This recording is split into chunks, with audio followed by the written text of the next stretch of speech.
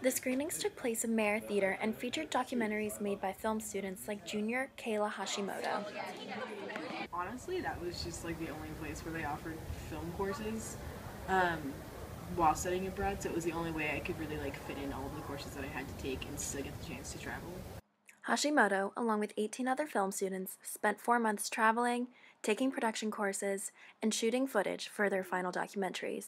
I thought I'd get homesick like abroad, but I didn't. I actually felt like totally comfortable and I didn't really miss home at all.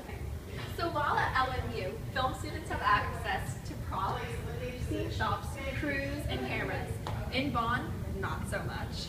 Experience. Like it was more real world. I wasn't dealing with like stuff here like where you're just kind of like, oh, I'll just shoot on campus or whatever, and it was very much like I did everything myself. Like I shot it, edited it, directed it myself. So I had to get like experience in all of those, and I kind of had to be able to adapt easily. Adapt she did, and on Friday, friends and family gathered to watch the documentaries.